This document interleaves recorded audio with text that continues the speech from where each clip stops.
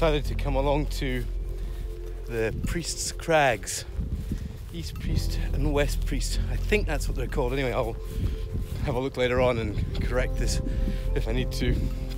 There's just these big freestanding lumps of rock just off the just right on the edge of the coastline near Findochty, or Findochty as it's written, in Morayshire, and they always offer a particularly interesting compositional aspect. It's tricky actually, they're quite big. Sorry for turning away.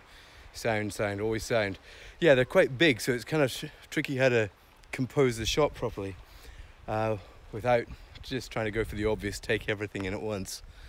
There's very rarely anybody ever down here. I'm almost always on my own, which is fantastic. That's Findochty there. I don't know if you can see the church. Oh, there it is there. Quite a famous little well-photographed church up on the hill above the village. It's a beautiful little coastal village with an awesome harbour and a good pub as well. The Admiral's Pub, always worth a visit. Always friendly people in there, and food's good too. So we are almost at the crags.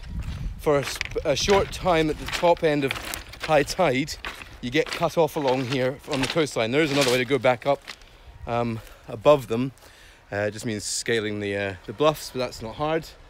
High tide's probably in about another hour and a half. It's coming in slowly, very, very, very calm today. Let's get along there. Always walking on these things, tricky. Oh, and the amount of times that I have gone over or rolled my ankle on these things, I cannot count, but still cool. So there is a huge storm cell going over behind us there at the moment, and I think it's just going to miss us. I kind of hope it is, because I didn't bring a raincoat, so if I get soaked, I get soaked. Not the end of the world. But it's a big, big storm cell, but I think it's just going to miss us with any luck. But it certainly made the light a little bit more flat, which isn't necessarily a bad thing. I find dealing with high contrast and photographs tricky. That's why I tend to avoid, usually wherever possible, the middle of the day, especially when it's bright blue skies, as it has been here recently. But the main reason I'm not getting up, well, even though I get up at 5:30, that's still too late for sunrise. The sun's high in the sky by that stage at this time of the year. We're sort of only 20 odd days away from the longest day. And because I'm up so early, I often miss the sunset. What are you going to do? So, for the purposes of doing vlogs, it's middle of the day stuff for a while. I hope you don't mind. It's still nice though. Right, I'll let you have a look, see what I'm having a look at.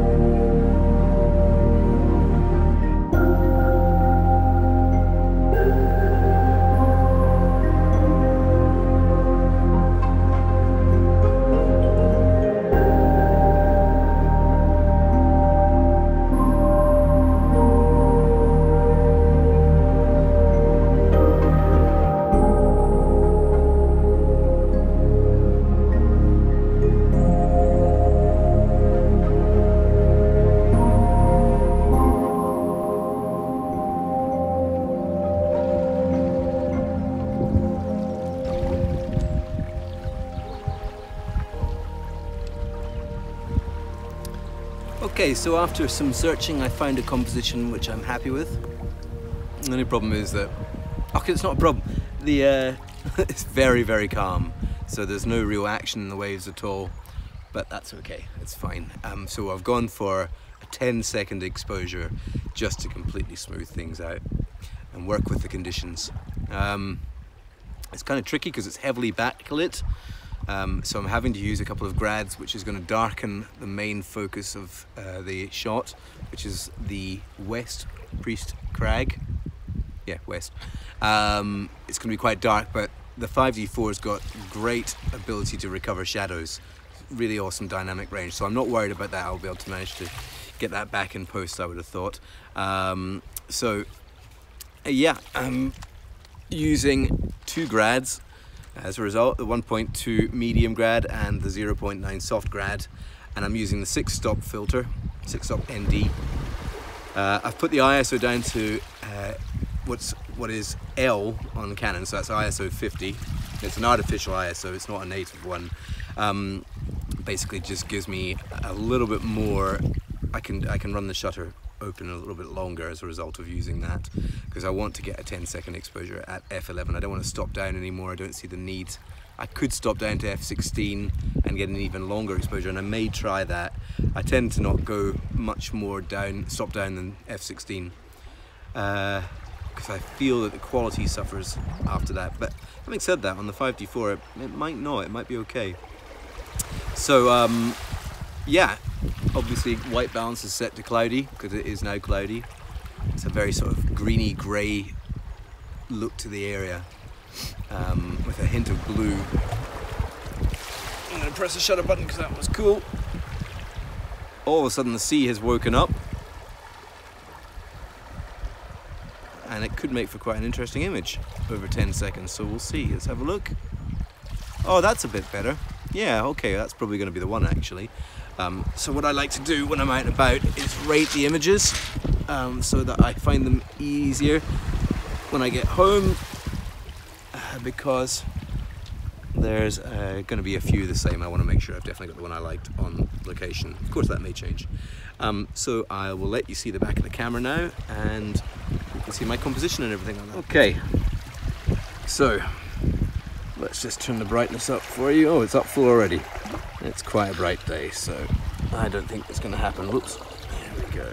So I think that will look quite good later on when we take a look at it. And I'll let you see the composition from afar. There we go, East Priest Crag.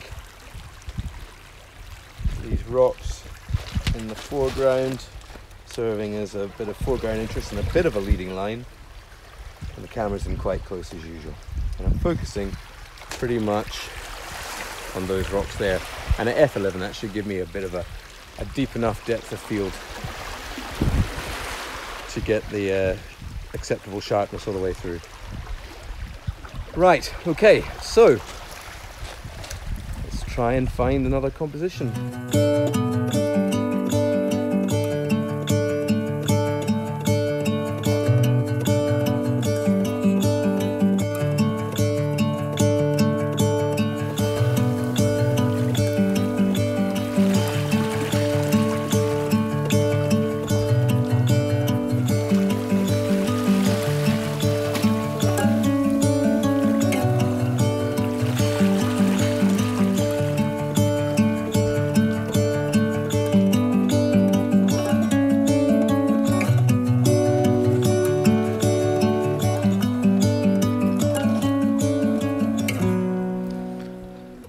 Okay, I'm trying something a little bit different, just because conditions are quite flat. I don't even know if I'm going to be able to do this or whether or not this image is going to work, but I figured it was worth a try. So I've got the camera in portrait orientation. I've got a couple of grads on the front, but I've got no NDs, just the grads, and I've got a polarizer. And what I'm going to do, slightly faster shutter speed.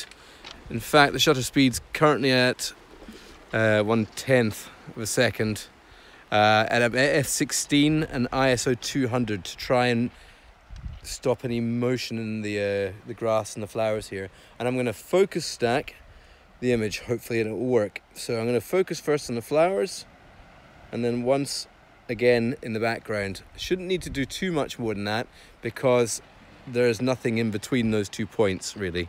So with any luck that'll work. I think when I focus into these rocks here, these rocks are also in focus, so it should be good because of the wide angle lens and f/16. Not sure how it's going to work, may not even use it. I've already taken the shots and I'm pretty happy with them. I think I'm pretty happy with them. So with any luck it'll turn out. It's going to be a bit of an editing ordeal, I suspect, painstakingly blending in the little flowers and the blades of grass. Again, it may not be worth it, but no matter what, I'm going to include this whole bit in the vlog to show that sometimes things don't always work. Right. I think I'm done. Yeah, I'm gonna go home. Just because it's now that time of day. Don't worry, I didn't mean to be rude. All I was just doing was turning the camera around. Yeah, I am gonna go home now. I think I've got 2 images. If I've only got one, I've only got one. It's not the end of the world. I'm actually kind of happy with that image. So, I hope you've enjoyed this vlog on this rather sort of dull day now. It started off so beautiful and sunny. I think it may come good again, but who knows. But yeah, I hope you've enjoyed the vlog. Thanks for watching, and I'll probably see you back in Perthshire next time. Okay, see you later.